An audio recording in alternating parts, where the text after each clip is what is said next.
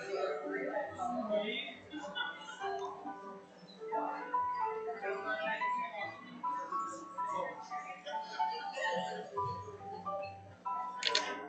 we give her a first timer bag?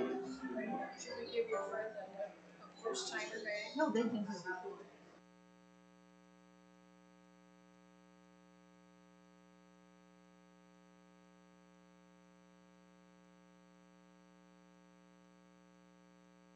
It's coming. There we go. Thanks, Dick. You're a real friend. Well, we have 2 people back there doing 3 jobs. So, yes, we are on. And welcome to those here. Welcome to those listening on the radio. And welcome to those listening through our streaming service of Boxcast. Just a warning to everyone, the computer has been acting up this morning. So there may be a time that you might even have to pull out a hymnal. My pet peeve, but anyhow. I know some of you always have the hymnal out. There we go. The announcements for this week, the last week of November. Where has the time gone? Upcoming Sundays. Next Sunday is our first Sunday of Advent, and we're going to be looking at the carols of Christmas. And People Look East is the first hymn, and it is a different song. You're not to look at it during church today, Jenny, and it is from the book of Ezekiel, chapter 43, verses 1 and 2. So that is a new hymn for us, and I'm not sure what the rest of them are for the month of December. Pastor Bev picked them out, so if you don't like them, you know who to get a hold of. So, second Sunday of Advent, O Come, Emmanuel, and that is from Matthew, chapter 1, verse 23. We still need 2 Advent readers. I see December 1st is empty, and also the last Sunday, just before Christmas. So if you have not signed up, you will be reading a short scripture and also lighting the Advent candle. Yes, I said candle, not calendar. Thanksgiving baskets.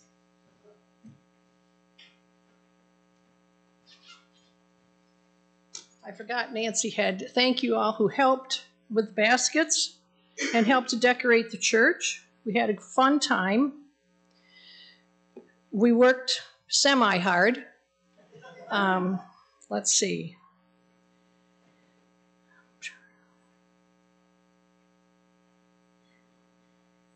She gave me a thing to say, but then I have to find it.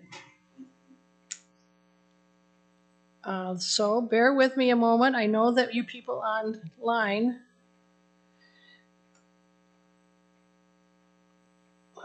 there it is. Okay.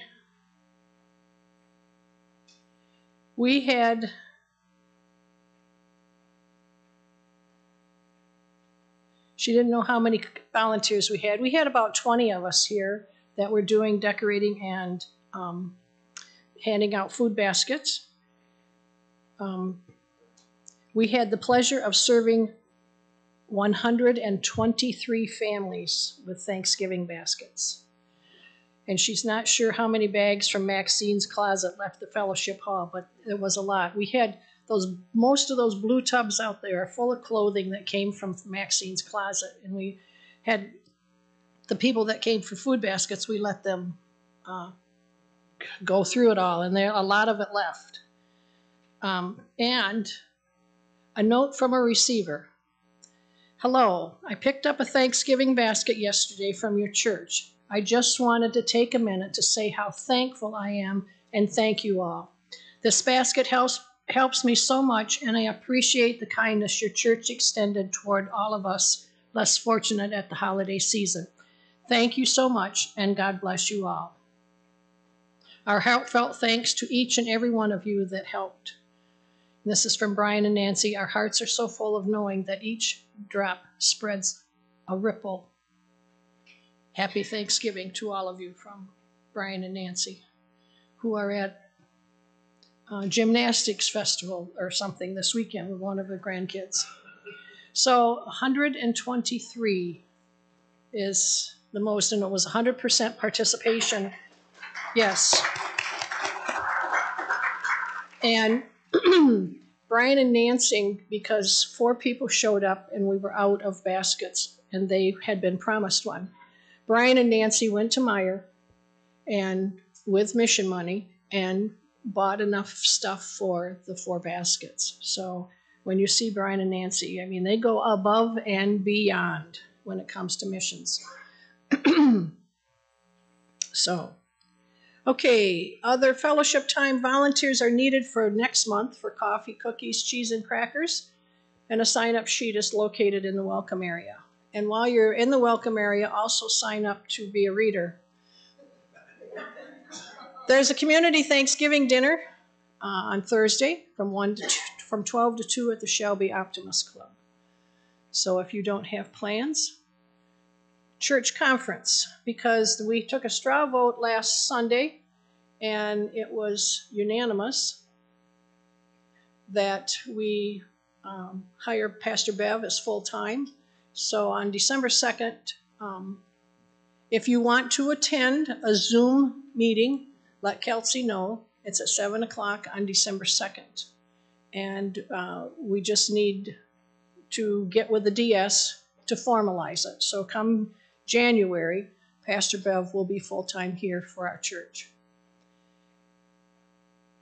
Okay.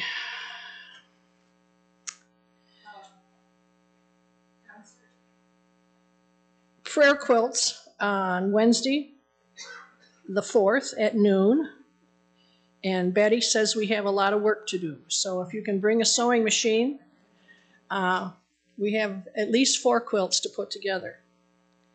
Today, during the hymn of preparation, we'll be tying a prayer quilt for Bob Snyder, Carrie's husband, who's going through radiation.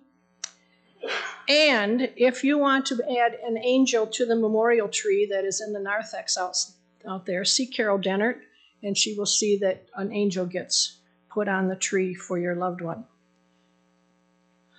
And December 1st, 4 o'clock. Don't believe the Oceana Echo. They put it in the paper wrong. The concert is December 1st at 4 o'clock at the Heart United Methodist Church, the Oceana Singers. It proves to be a very good concert. I was very excited about our rehearsal last Tuesday night. So, and thank you, Jenny, for reminding me. I did not forget, but yes, it's right there at the top of my head right now. Okay, anniversaries and birthdays. Any anniversaries this week of November? They both raised their hand. Don and Marilyn Walsworth have an anniversary. How many years? 53. Very good. And when is it? When? What day is it? Wednesday, I think. Is that okay? Oh, okay.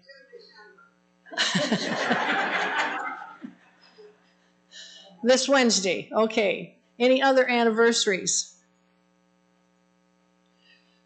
I got a text from Jim and Pat Hayden, and theirs is Saturday the 30th, and they will have 50 years in. So congratulations to them. And when we stand up, we can turn around and give them a wave, because they usually are watching. And also, now birthdays. Any birthdays?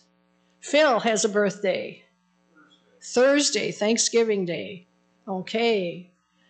Any other birthdays? Well, let's sing happy birthday to Phil. Just a minute. Okay, just a minute, Jenny. What? Oh, that's right. I've got it written right here. Linda Bauman had a birthday on the 22nd. Don was late getting me the message, so happy birthday to Linda as well. Okay, now we'll sing happy birthday.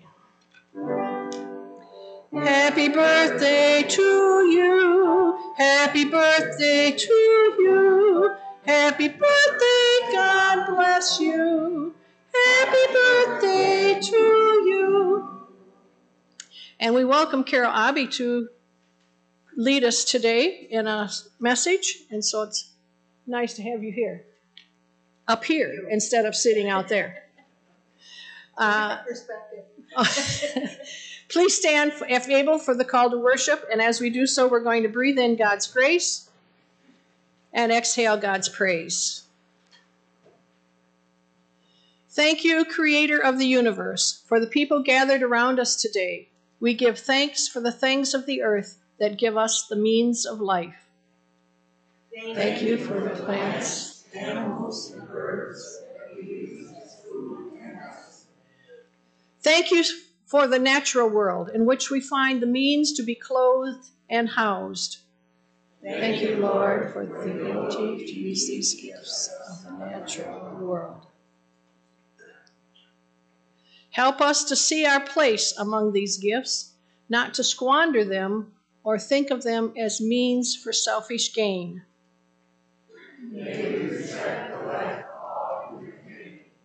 May our spirits be strengthened by using only what we need, and may we see our strength to help those who need us. Amen. Praise God from whom all blessings flow. Praise him, all creatures here below. Praise him above, ye heavenly host. Praise Father, Son, and Holy Ghost. Amen. Our opening hymn, We Gather Together, page 131 in the hymnal and on the screen.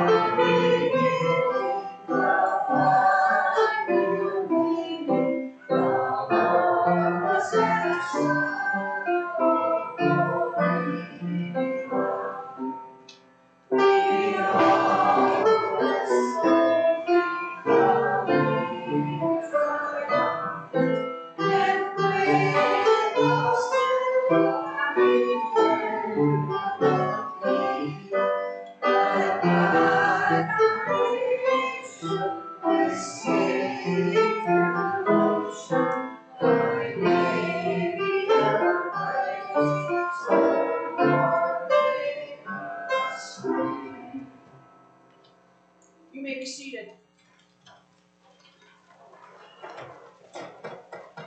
Shall we pray? Our Heavenly Father, we come to you this morning with grateful hearts that we can join together freely and openly to worship you in this your house on this your day. Be with us now and forever. Amen. Joys and concerns. I like to start out with the joys. Do we have any joys from the group? Oh, something must good happened. Oh, I'm sorry, Bob. Looking forward to a trip to Maryland to visit our daughter. Oh, great. You going to be there for Thursday? Yeah. Good deal. Hear our praise. Anybody else? Well, the deer hunters didn't get much snow to track their deer, which is good. That's a joy. Didn't have to shovel any. But our lives are so blessed and filled with joy, not only on this Thanksgiving holiday that's coming up, but I think that we don't concentrate enough on the good things that really happen in our lives, the things that God provides for us. So that's my theory. And how about concerns? The family of Greg Frick. He's my nephew. Monday he had a heart attack on the way to the hospital and passed away. He was 57 years old. Some of you that have had the well drillers at Walkerville come work on your wells, maybe he was one of them that was there. He's been in the business since he was a little tiny kid. But they need our prayers and our comfort. Hear our praise. Any other ones? Pardon? Nancy. Oh, Nancy, yes. We need to keep Gail Miller in our prayers. She's in the hospital. Oh, she's in the hospital now? Okay. She's the little lady that sits between Nancy and I. And Betty, on Sundays, we tied a quilt for her a little while ago, and she's had some serious problems with recurring cancer. So, hear our prayers. Prayers for everybody that's traveling this holiday. You bet. Lord, in our mercy, hear our prayers. I know that probably each and every one of us that are here today have got something that we are concerned about, like your mom and other people. We keep them to ourselves, but know that this church, these people here are a support system for each and every one. Even if we don't want to vocalize it, there's no reason that we can't pray for the needs of our church family when we say our prayers. In the Lord, hear our prayers. If there's nothing else, God, thank you for the opportunity, like I said, to be here today. Thank you for the people that have fought in the wars, who have sacrificed so much so that we can worship freely and experience the blessings that God has provided for us. All the people that make it safe in our county, in our country, and in our nation. Be with them, keep them safe. We ask these things in your name, and we pray the prayer that you taught us to pray. Our Father, who art in heaven, hallowed be thy name. Thy kingdom come, thy will be done, on earth as it is in heaven. Give us this day our daily bread, and forgive us our trespasses, as we forgive those who trespass against us. And lead us not into temptation, but deliver us from evil. For thine is the kingdom, and the power, and the glory forever. Amen. For the children's time today, Thanksgiving time is a time of traditions. Like we have Thanksgiving traditions, Christmas traditions. One of the things that some families do when they sit around the Thanksgiving table, everybody will say what they're thankful for that year. And a lot of times we say, oh, we're thankful for our house, or I'm thankful for my new car, or I'm thankful for, something big. But it's not just the big things that we should think about. This last year, I was thankful for a phone call from two friends, well, one friend and my brother each, for my birthday. I hadn't spoken to my brother for several months, but that phone call was a blessing.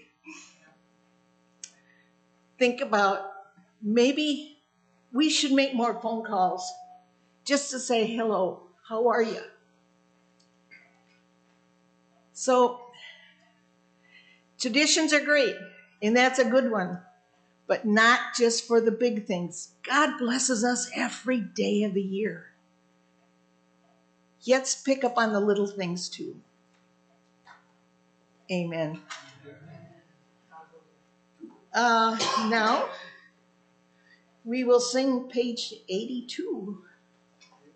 92. Well, I was close. You're only 10 off. That's okay. And while we're doing that, we will tie the prayer quilt. Chris and Dick, would you hold the prayer quilt, please? So, stand if able, but you're going to have to stand if you're going to tie the quilt. So, you know the drill. For the beauty of the earth, verses 1, 2, 4, and 6.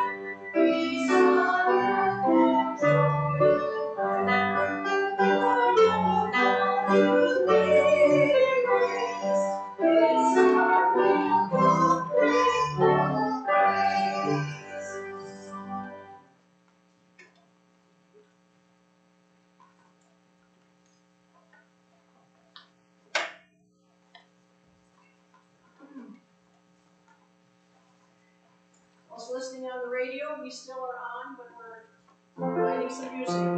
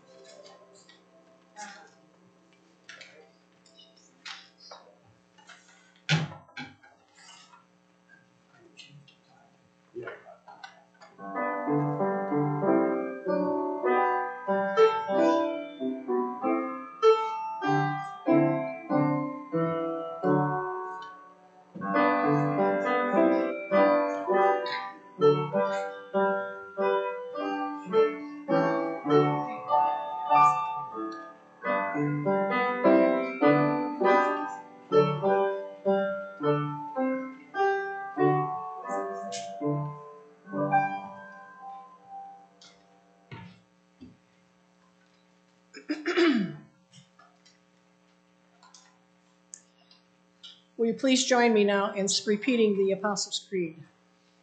I believe in God, the Father Almighty, maker of heaven and earth, and in Jesus Christ, his only Son, our Lord, who was conceived by the Holy Spirit, born of the Virgin Mary, suffered under Pontius Pilate, was crucified, dead, and buried. The third day he rose from the dead. He ascended into heaven and stood at the right hand of God the Father Almighty. From thence he shall come to judge the living and the dead. I believe in the Holy Spirit, the Holy Catholic Church, the communion of saints, the forgiveness of sins, the resurrection of the body, and the life everlasting. Amen. Our scripture this morning is taken from the book of Romans, chapter 5, verses 1 through 5. Therefore, since we have been justified through faith, we have peace with God through our Lord Jesus Christ, through whom we have gained address by faith into this grace in which we now stand. And we also rejoice in the hope of the glory of God. Not only so, but we also rejoice in the hope of sufferings, because we know that suffering produces perseverance. Perseverance, character, and the character, hope. And hope does not disappoint us, because God has poured out his love into our hearts by the Holy Spirit, whom he has given to us. The word of God for the people of God. Thanks be to God.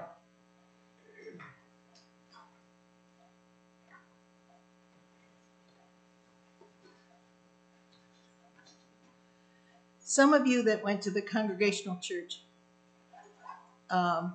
might recognize this message. It's a redo, but I thought it fit the season. So ready or not. I titled it, Faith Comes Before Hope. And we all hope. This morning, our minds are filled with many things that are going to be happening in the next few weeks. Well, mine is. We're thinking about the Thanksgiving holiday that's coming up in just a few days. And we're busy thinking about the Christmas season that's going to be ever present in our life for the next few weeks. We tend to worry about the road conditions on those days. We want our friends and family to be able to get where they want to go safely. We want to be able to spend time with them. We want to pick out the perfect gift for each and every one of them. And we hope that the dinners will turn out okay. These things are all important. Well, I am looking forward to the coming of the Advent season that we are about to enter into. According to my dictionary, the word Advent means coming. So now is a good time to start looking at the comings that we are going to share in this next little while as we wait for the birth of our Lord and Savior. The book of Luke tells us the most complete story of Jesus' life, as well as some of the things that led up to this season that we are getting ready to celebrate. You see, Jesus was not the only baby born in this time of year, but he played a very important part in the plans set by God into motion. In the first chapter of the book of Luke, starting with the 11th verse, we can read more about this baby's coming and what led up to it. It tells us that Zechariah was at the altar praying when an angel of the Lord appeared to him standing at the right side of the altar of incense. Now, when Zechariah saw this angel, he was startled and gripped with fear. I think that some of us would have felt the same way if it had happened to us. But the angel said to him, "Do not be afraid. Your prayers have been heard. Your wife Elizabeth will bear you a son, and you will give him the name John." The angel went right on to tell him that John would be a joy and a delight to him, and that many would rejoice because of his birth. For he will be great in the sight of the Lord. The angel told him that John would be filled with the Holy Spirit, even from his birth.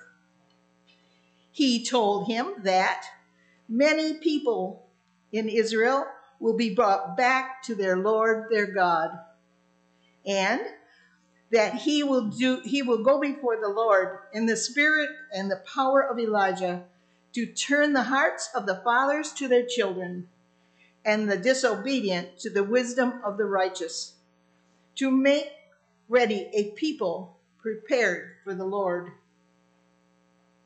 Well, Zechariah had a question for that angel, and this was it.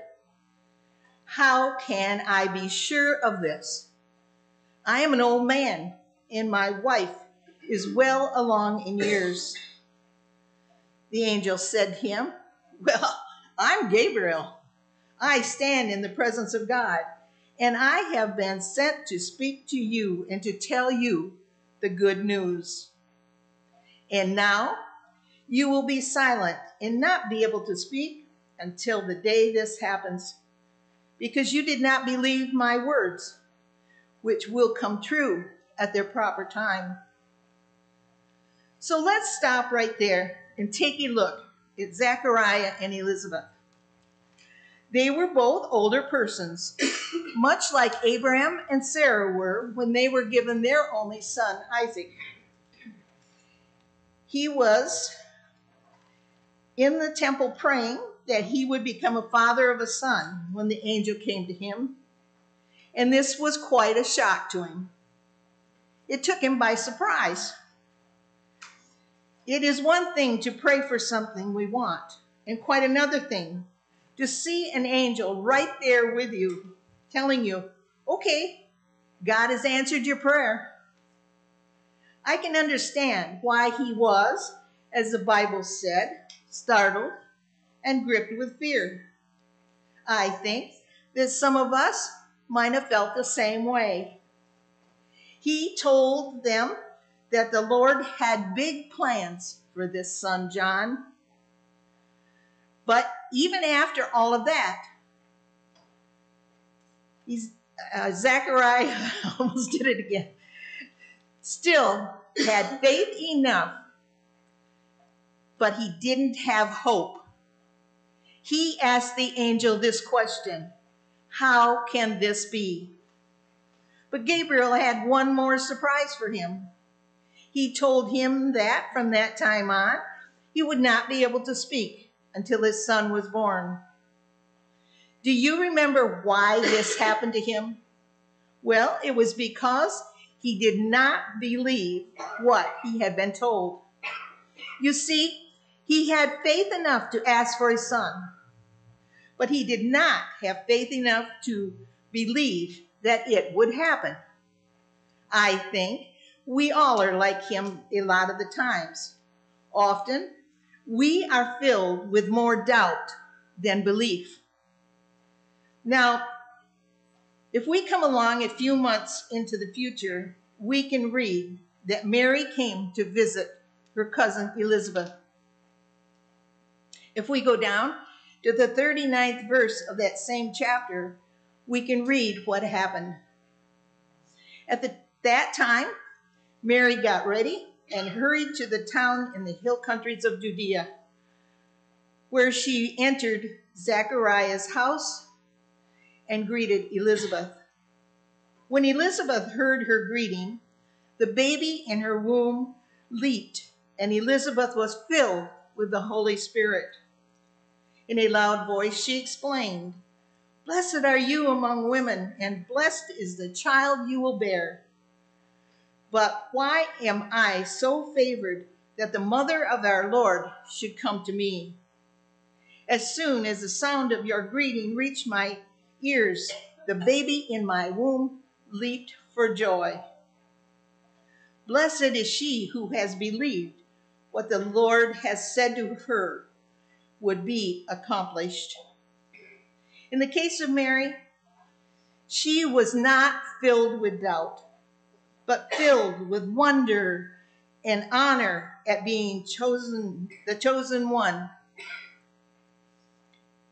These two women must have had a close friendship, as well as being cousins. The friendship was so close that after the angel appeared to Mary, she turned and wanted to share the news with Elizabeth. She must have been filled with joy and wonder and delight, but also she must have needed to find comfort and love from her. This was a really big event that had and was taking place in her life. You see, this is the difference between Zechariah and Mary. Mary believed what the angels told her and was very, very proud that she was the chosen one. She was proud that the angel had come to her and told her that she would be the mother of this baby Jesus, who would come to be the Savior of the world.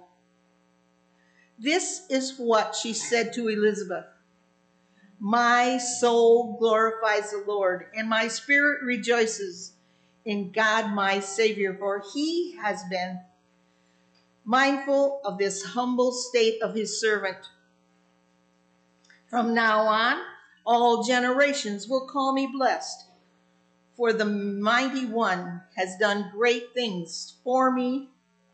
Holy is his name.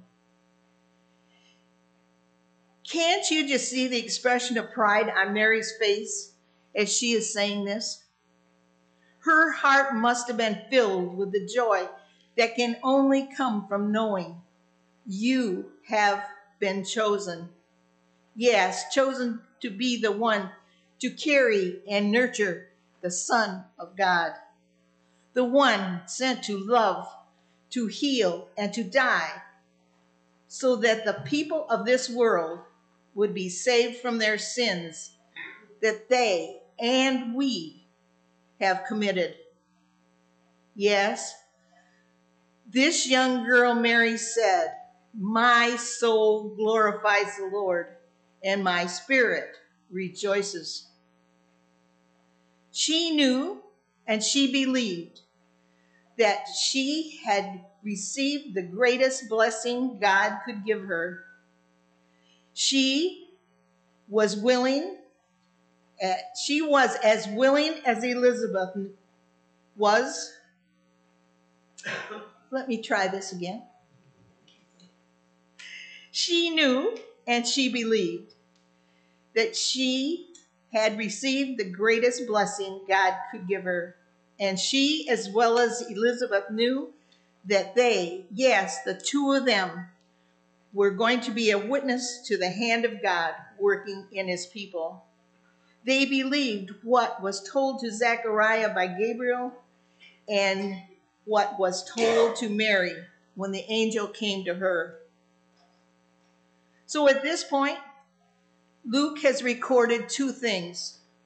First, Luke wrote about Zechariah praying and the angel Gabriel coming and told him that he was going to be a father and his prayers were answered. Second, Luke has recorded that both Elizabeth and Mary are to each give birth to a son, and that both women are overjoyed at being chosen by God to be the mother of these blessed children. But there's more to this story. So let's continue the story by looking at what Luke wrote, starting with verse 57. This is when it came time for Mary to have her baby, or not Mary, but Elizabeth to have her baby, and she gave birth to a son. Her neighbors and relatives heard that the Lord had shown great mercy, and they shared the joy. On the 8th day, they came to circumcise the child, and they were going to name him after his father. But his mother spoke up and she said, "No, he is to be called John." They said to her, "But there's no one among your relatives who has that name." Then they made signs to his father to find out what he would like to name this baby. He asked for a writing tablet, and to everyone's astonishment, he wrote, "His name is John." Immediately his mouth was opened and his tongue was loosened, and he began to speak and praising God. The neighbors were all filled with awe, and throughout the hill country of Judea, the people talked about what had happened. That's a lot like the way the news spreads today. Once we have heard something happened, good or bad, we begin to talk. A lot of times, we don't ask questions, we just talk. We just go around spreading the news. Sometimes we even make it up as we go along. But that's not what these people did. Luke wrote that everyone who heard this wondered about it, saying, "What then is this child going to be?" Well, Zechariah knew what this child was going to be, and he knew that the Lord was with him.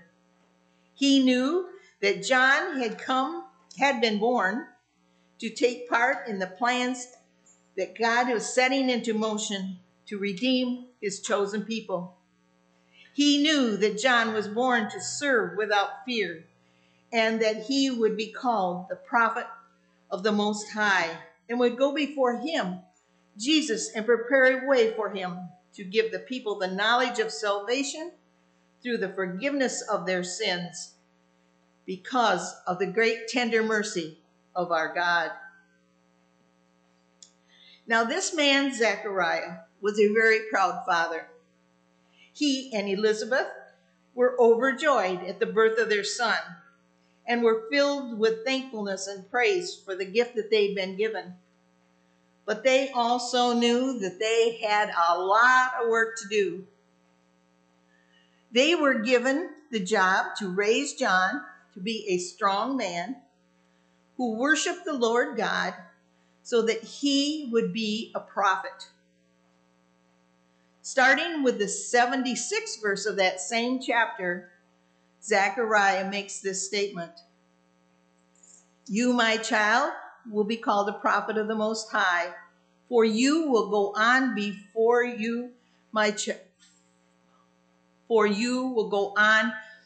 the Lord and prepare the way for him, to give the people the knowledge of salvation through the forgiveness of their sins, because of the tender mercy of our God, but by which the rising sun will come to us from heaven to shine on those living in darkness and in the shadow of death, to guide their feet in the path of peace."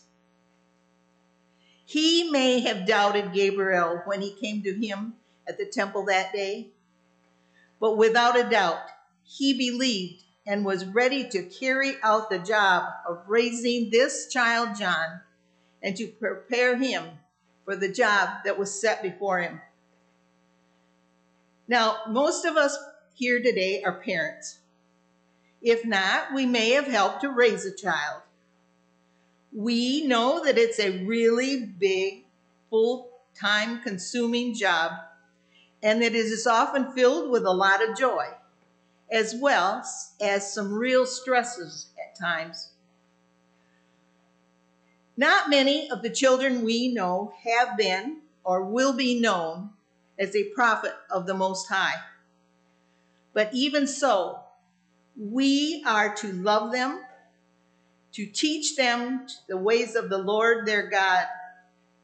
We are to raise them to be a strong witness to the love and the blessings that can come from living a spirit-filled life.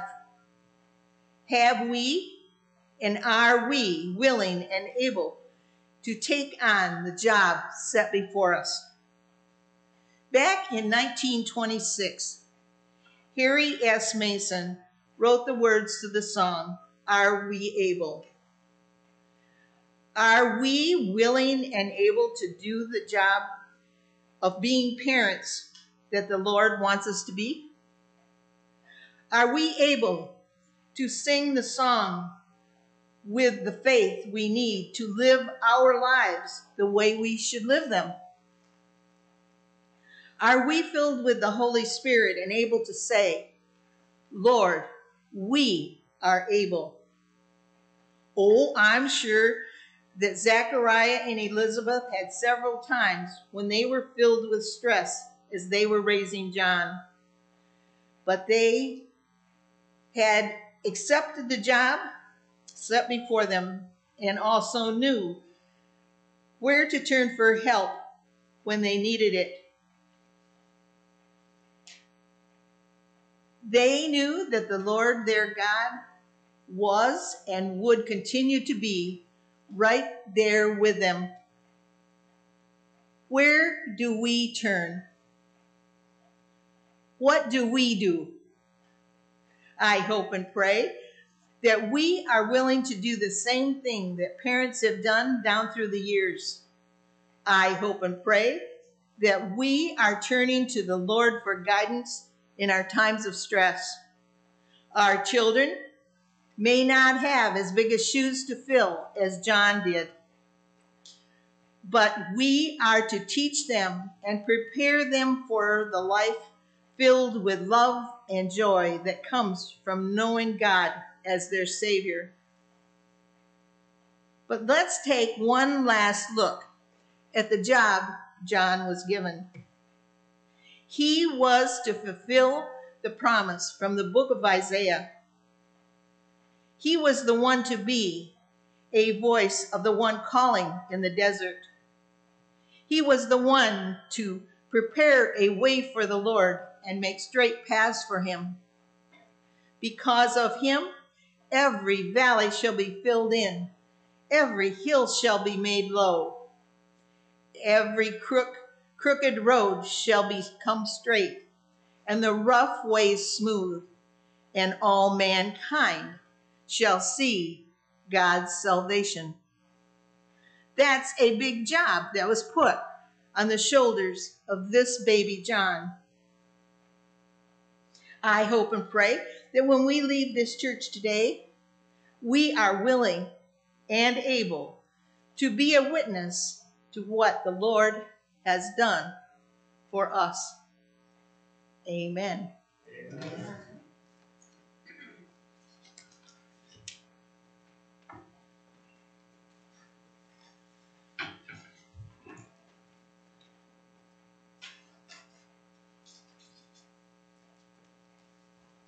Thanks, Carol. Please stand if you are able, and we will sing "Come Ye Thankful People Come," page 694, and on the screen.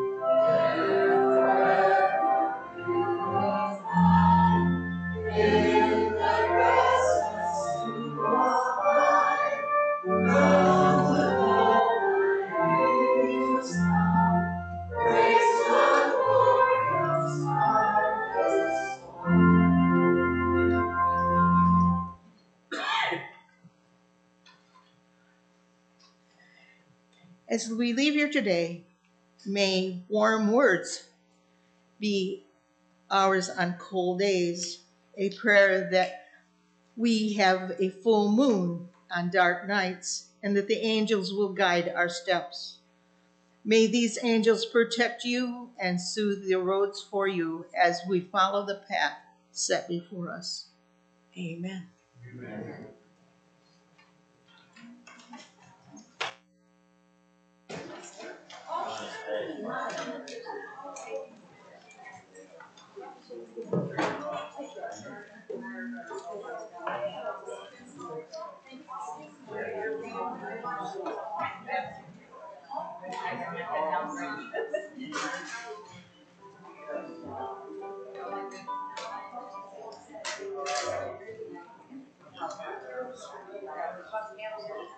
Yes, just for a second.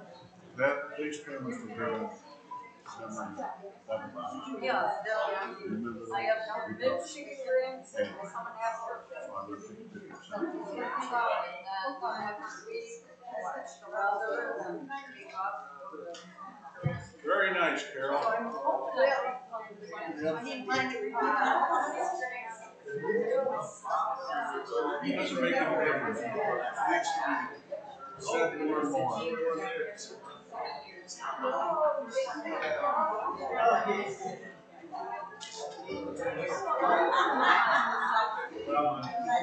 to Janice.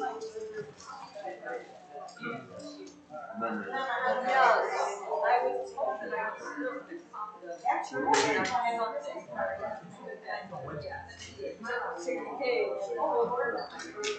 I just got